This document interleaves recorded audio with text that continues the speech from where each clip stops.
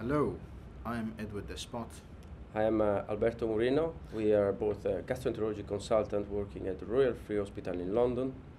And today it is an honor and a pleasure to talk to you about our recently accepted paper in gastrointestinal endoscopy, GIE, which relates to our experience, an international experience of 2 European centers, which we collaborated with Professor Andrea May, and the paper relates to the treatment of small bowel varices by using double balloon enteroscopy, facilitating the injection of small bowel varices with cyanoacrylate. So Alberto,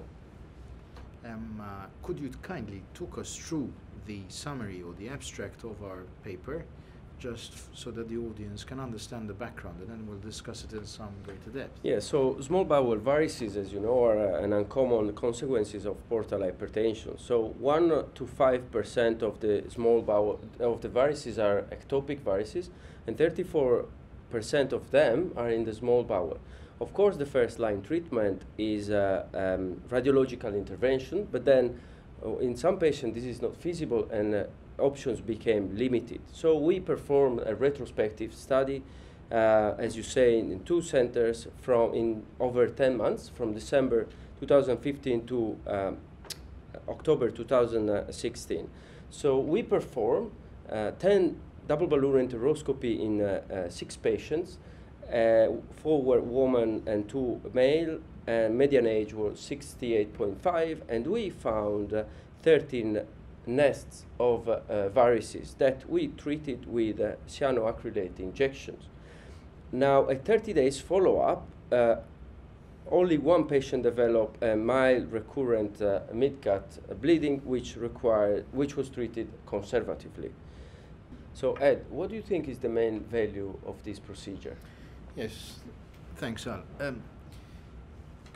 It is a procedure that needs to be done judiciously and in a select group of patients, because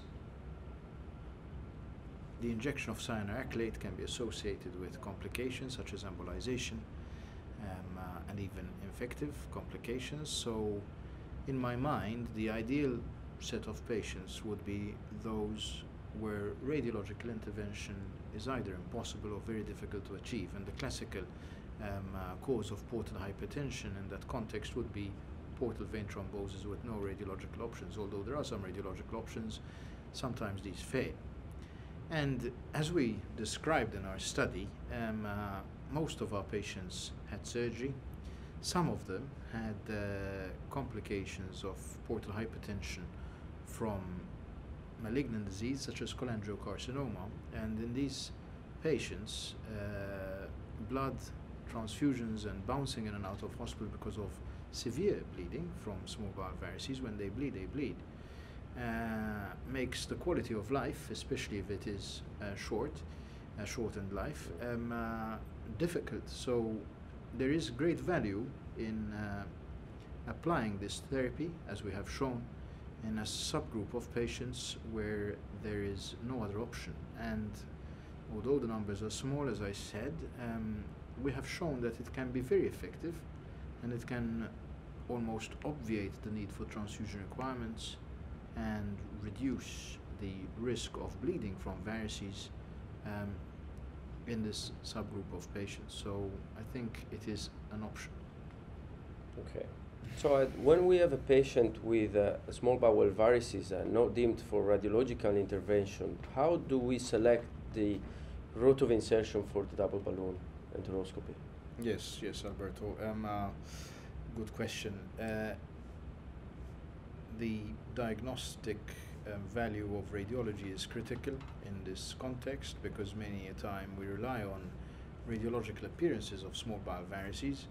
As we saw in our cohort of patients, all of them had diagnostic cross-section imaging of the small bowel with triple phase mesenteric angiography to diagnose the presence or suspicion of small bowel varices.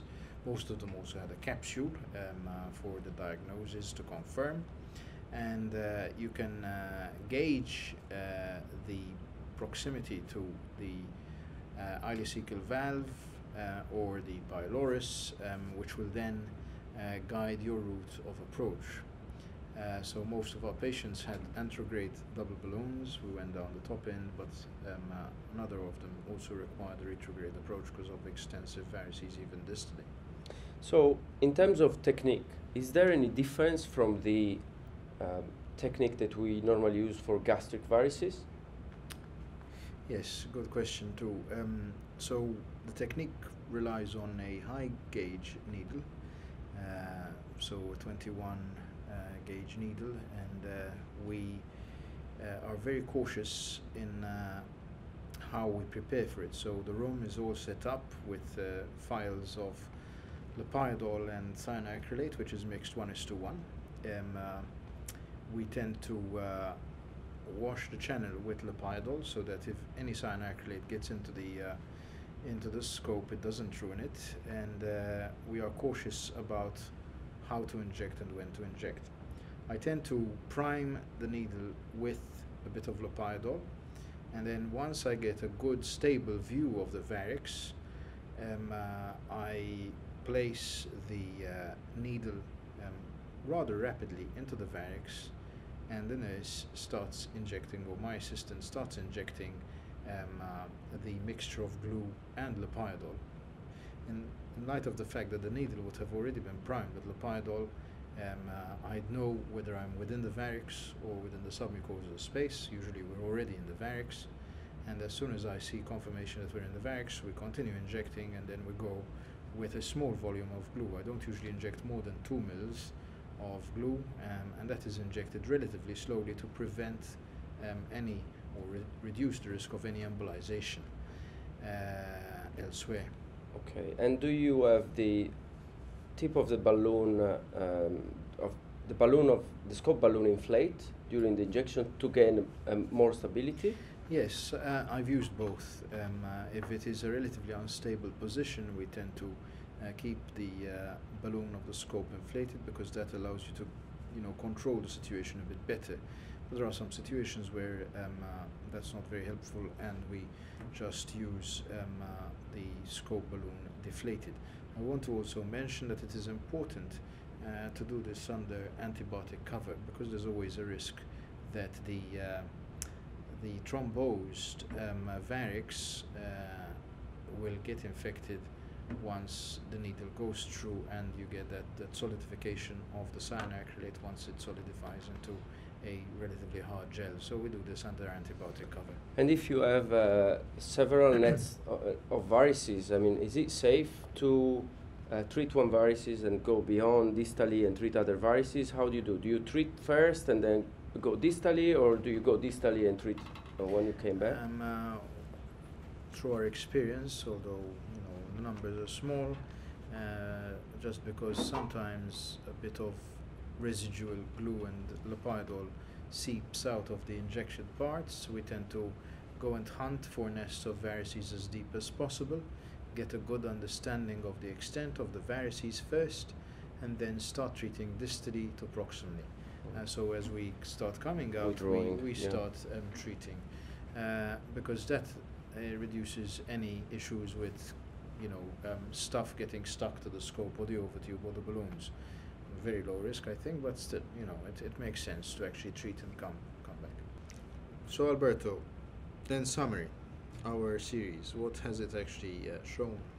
Well, this therapeutic modality should be reserved for a selected category of patients, because we have to bear in mind that there is a risk of thromboembolism and septic complication, although small, but it actually has a good value because it reduces the risk of small bowel bleeding, obviating the need for blood transfusion.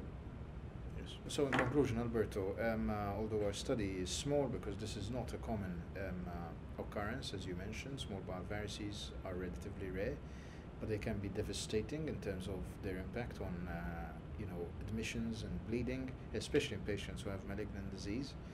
And in a select group of patients, we have shown that it can provide good respite and effective care. minimally invasive care as a last bastion. Yes, I absolutely agreed, and also there were no peri-procedural complications. Obviously, And again, double balloon enteroscopy it's demonstrated to be an effective and safe procedure as well. So thank you for watching our small video relating to our paper on double balloon facilitated cyanoacrylate injection of small bowel varices. It's been an honor and a pleasure to be able to speak to you about this and continue to read GIE. Thank you.